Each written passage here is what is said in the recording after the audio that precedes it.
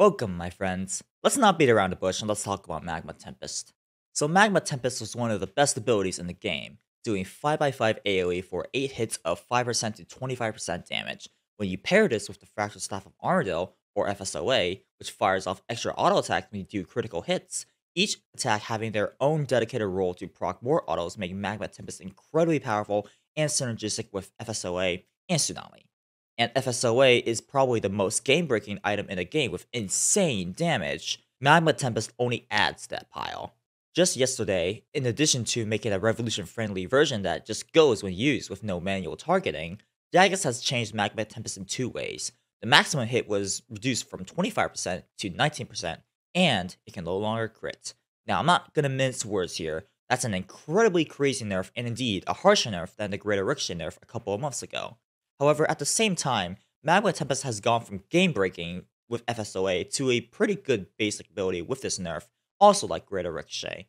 So people should stop throwing around dead ability or Magma Tempest is useless and stuff like that, because let's face it, it's still worth using, just not within FSOA because it cannot crit. But let's elaborate. Within FSOA, Magma Tempest should generally be avoided because it's not a terribly good ability with the spec. We can rule out that ability for FSOA users almost completely because it can't crit anymore. However, I am very confident in saying that the majority of players watching this video simply do not own FSOA because, well, it's mega expensive. What would the nerf mean for you? Let's go back to the news post for a second here. Jagex has given out numbers of their own explanation of the nerf, but it doesn't tell the entire story. The news post does not have key elements like Elder Overloads, Prayer most likely, and more importantly, Invention Perks, and there are other miscellaneous details to bring up as well. Yes, it's never indeed quite that simple. First up, if you take the news post at face value, you see that the minimum hits both pre-nerf and post-nerf are the same. This is technically true, but in practice not really because of invention perks.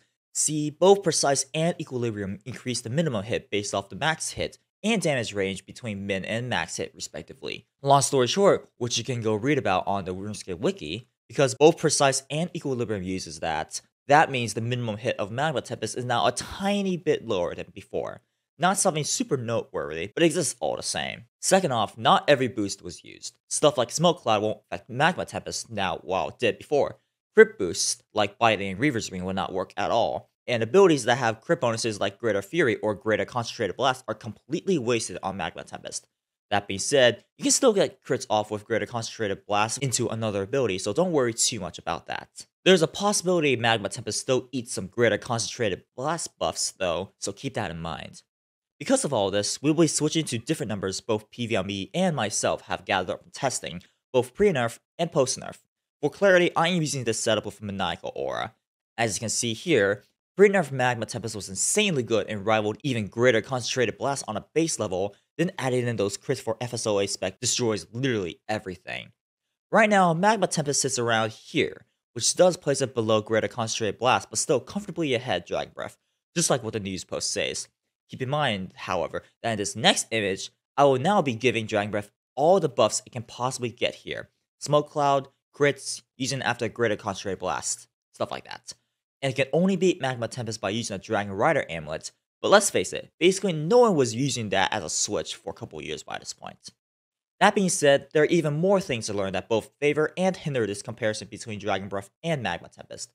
Again, because Magma Tempest cannot crit, it loses out on boosts like Biting, Smoke Cloud, and Grimoire, so it can't hit the max hit as often. Dragon Breath enjoys those boosts, so it can catch up. Not to mention that Dragon Breath with Carapax Wrist Wraps is also key for buffing Combust, so you may still want to use Dragon Breath earlier or something if you're sweaty enough to bring them as a switch. But don't worry, there's an ace in the hole for Magma Tempest that you most likely didn't even know was a thing. The targeted version of Magma Tempest is actually defensive, meaning you can force an auto attack after using it for more damage. For more information regarding this, give the PvME Discord or website a read in the auto attacks channel. So in a rotation, it can look something like Greater Concentrated Blast to Dragon Breath to Magma Tempest to an auto attack plus Greater Concentrated Blast without any tick loss. Whereas if you replace that Magma Tempest with something like Combust, you 4-tick that and you have to take a tick longer to get back into fighting. That can add up and be advantageous in specific scenarios, and even though 4-ticking has largely diminished due to Greater Concentrated Blast, it's still very helpful to use, and that adds up over time. It's important to note that the direct version introduced yesterday does not have this property at all, so you cannot auto.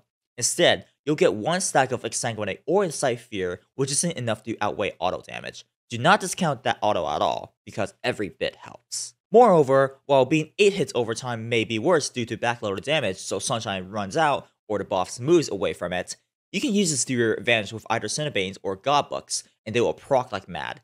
It's much harder to quantify a DPS boost from this, but if that free auto attack wasn't enough, this is enough to keep it ahead in terms of raw power. Also, all the old tech revolving around it still exists, like using it right before somebody spawns to do lossless damage, or using it when the boss is unattackable, so it's still quite useful in that case. And of course, you cannot discount the AoE, which can absolutely still do good work in places where you want that, like Zuck or Elite Dungeons. There's one extra thing worth talking about for non-FSOA users, though, and that's Tsunami with Incite Fear. Tsunami gives a 30-second buff where every crit instantly gives 10% Adren, and Incite Fear reduces the Adren requirement for Tsunami. So theoretically, if Magma Tempest critted 4 times, you got a bonus 40% Adrenaline. Even without FSOA, Magma Tempest was really good within Tsunami, so you're able to get a ton of Adrenaline to do basically whatever you want. With Omni Power also eating up a ton of Adrenaline nowadays, Magma Tempest giving you back a lot of Adrenaline could let you funnel in more Adrenaline to use more stuff like Omni Power and more like Gothic Staff. Just spam that stuff. Obviously, if no more crits on Magma Tempest, that won't work as well, but it's not much to lose as Magic still has so much Adrenaline to blow stuff on. It's also a bit tricky to calculate because crit Adrenaline is a bit nebulous to convert to damage, and there's definitely a loss there compared to what we used to be able to do now. But when you're still using Magma Tempest because it's still good, that detail doesn't really matter much because, well, you're still going to use it. What else are you going to use? Sonic Wave? So in conclusion, Magma Tempest was hit the hardest within FSOA. Outside of it, the damage is still reasonable and is the second best magic basic in the game. I get why people reacted so strong against it due to the double nerf on both crits and damage, but when you actually look at the numbers and consider what you can still do with it, it really just impacts non-FSOA users the most, and everyone else won't be hit as hard, even though it is still a sizable nerf on the whole. It's really quite telling that something can be given such insane nerfs and still be good. That being said, the FSOA is an unsustainable problem that has now caused 2 things to be nerfed: Onslaught and now Magma Tempest. If I had my way, I would drastically nerf FSOA, and that would justify bringing back crits for both Magma Tempest and Onslaught. But because FSOA currently exists, having Magma Tempest crit is unjustifiable.